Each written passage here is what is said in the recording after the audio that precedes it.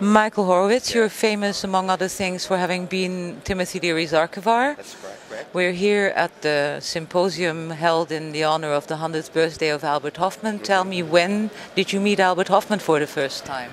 I corresponded with Albert about 1970 and onward because I was collecting books about LSD. Albert was very little known in the United States at that time, but I knew about him, and I was a historian and archivist of the drug culture, so I know what his accomplishments were. And I knew I was going to come to visit Timothy Leary, who was in exile in Switzerland, having escaped from prison 2 years earlier. On drug charges for 50 years of drug charges for 2 marijuana roaches. Tim successfully escaped, was living in Switzerland in exile, and Tim invited me over, and I contacted Albert and said, I'm going to be near you, can we visit? And he said, sure. So I actually, when I went to visit Tim, and Tim found out I was going to see Albert, Tim asked if he can come along. And I said, of course. So I was present at the first meeting of Timothy Leary and Albert Hofmann. And it was the night after Fastnacht in Basel, with Mardi Gras. And they had both been up all night wearing masks and had both participated in Fastnacht, but not knowing that, of course. And Albert picked me up, and there was Tim with me. And so they met, introduced them. I didn't really have to introduce them. We drove in Albert's car along the exact route that he rode his bicycle on in 1943 on his first LSD trip. I was in the back seat with a camera, which I just bought, the first movie I ever made. Albert was driving, Tim was in the front seat next to him, and I filmed and recorded them talking and driving along. We ended up at Albert's house. Tim was dead tired and took a nap at that point. And Albert showed me around his house, including many artifacts. You can hear on the audio that I was asking him all kinds of questions. How did he get the LSD inside him? How does he think it happened? And what was he doing? You mean his first accidental trip? The accidental one, exactly. Yes. And what was he trying to do? What made him try the LSD 25 again, and so on? And that actually made me realize I should interview him.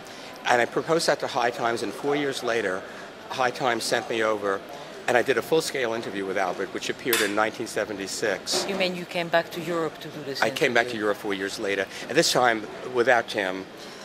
Tim was actually on the verge of getting out of prison, because he had been recaptured afterwards.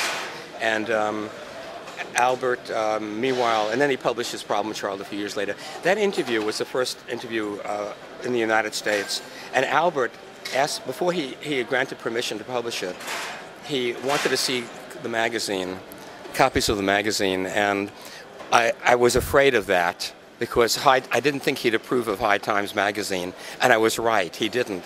And the issue I had to show him, and I didn't really want to show it to him, but I had to, was the famous chocolate breast issue, in which a beautiful female breast was having chocolate dripped onto it. I was on the cover.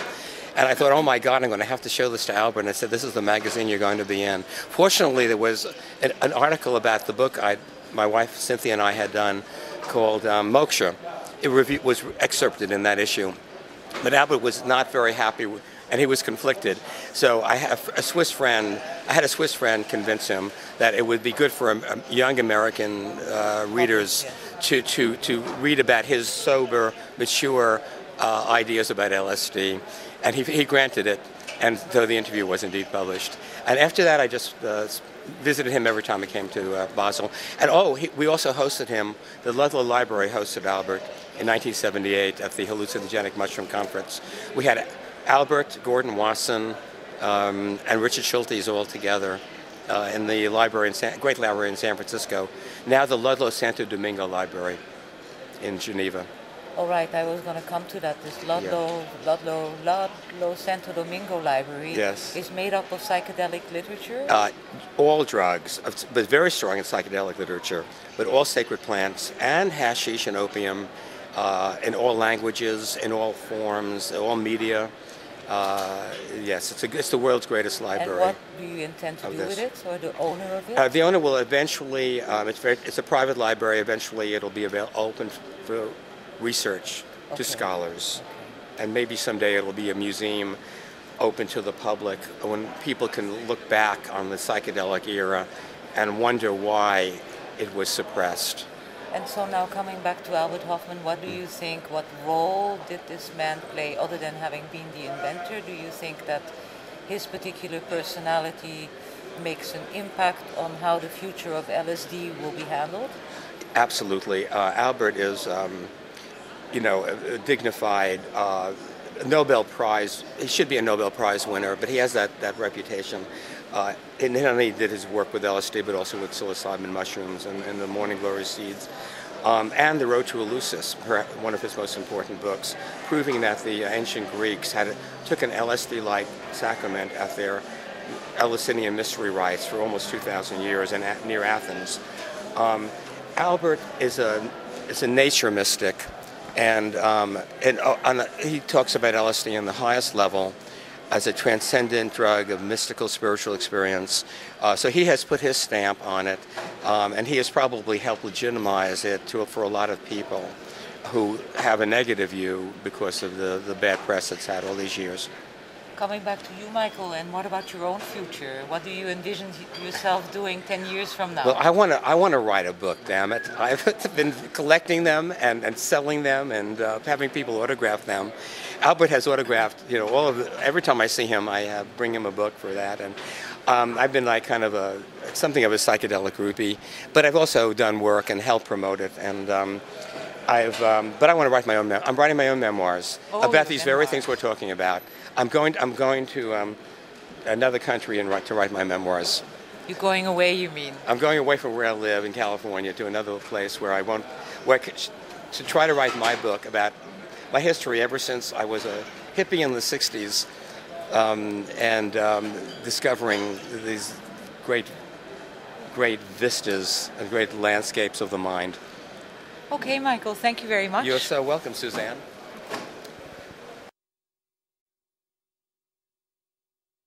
This was the, am I on? Can you hear me? Yes, yeah. Okay. This was the 50th anniversary of the discovery of LSD. That would make it... 16th of April, 1993. No. The 50th anniversary was 1940, 50, 60, 70, 80. Yeah, 93, okay. So this was the first time that Albert set foot in the United States of America. It was to attend the celebration that was put on at the University of Santa Cruz, and I was giving a talk on a prisoner, LSD prisoner at that time. And so I happened to be there with Albert, and Anita was there, his wife, and friends, and Albert, in his Swiss business suit, stepped through a doorway into a room where there was a crowd of hippies in their tie-dye costumes and their long hair, and with one movement they all bowed to him. And there was Albert, the Swiss, because he's a very respectable Swiss chemist, and it was quite an astonishing contrast to see the respectful devotion. It was a devotion that they were displaying towards him. And it was the first time that I believe it was the first time that he'd ever encountered that kind of American, West Coast, Californian hippie respect for him and his work. That was my memory of him.